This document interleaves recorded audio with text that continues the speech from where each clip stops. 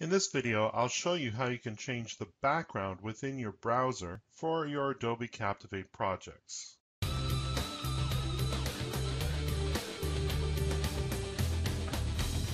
Okay, so here's the problem. Responsive design in Adobe Captivate works really well, and you can, of course, control the width entirely through breakpoints, but one of the things, though, that is always going to be fixed is your height. So here's my e-learning project running within a browser window.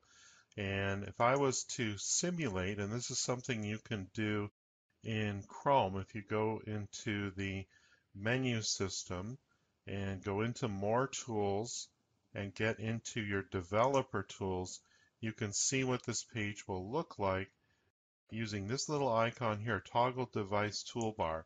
So let's turn that on and let's put this into, let's pick a particular device. Let's say you've got an iPhone 6.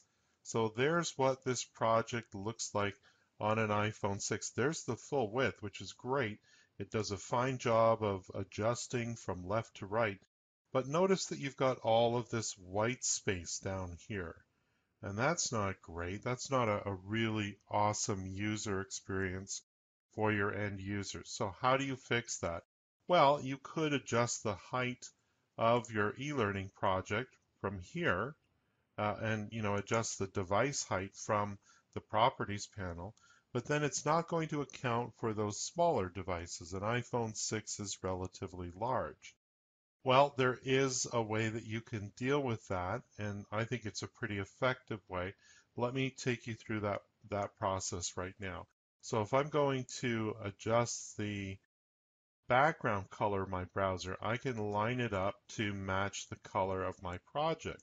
So if I go into the project drop-down menu, and I can select either Shift F10, Table of Contents, or Shift F11, the skin editor, it doesn't matter, it brings me to the same window.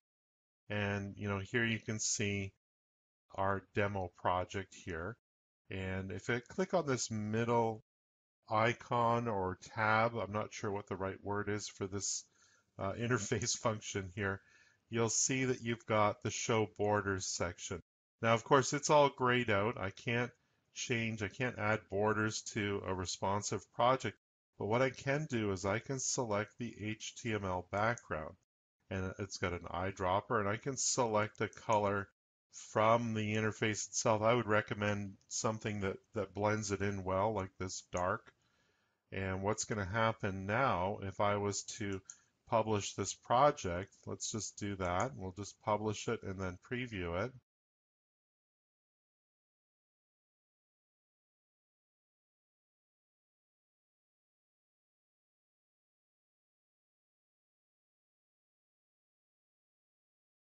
So now what happens is that the background matches the foreground of your e-learning project. And yes, you can't necessarily tell where the edges of your e-learning project now are, but the advantage is that if we were to look at this project on, let's say, that iPhone 6 example, and let's just go back to our developer tools here. Yeah, you can see, so in the iPhone 6, this space that was previously all white and stood out and was ugly and it didn't match your interface now blends in perfectly with the e-learning project. Now, of course, your controls are going to be raised up from the bottom of the screen, but I think that's far more desirable than having a big blank spot at the bottom of your e-learning project. If you thought this video was useful, please share it with your colleagues. If you or your organization need help building your next e-learning project, consider hiring me. My focus is to create effective learning that helps you achieve your business goals. You can find out more by visiting my website at paulwilsonlearning.com. You can also follow me on Twitter at paulwilsonld. To get notified of new videos, subscribe to my YouTube channel.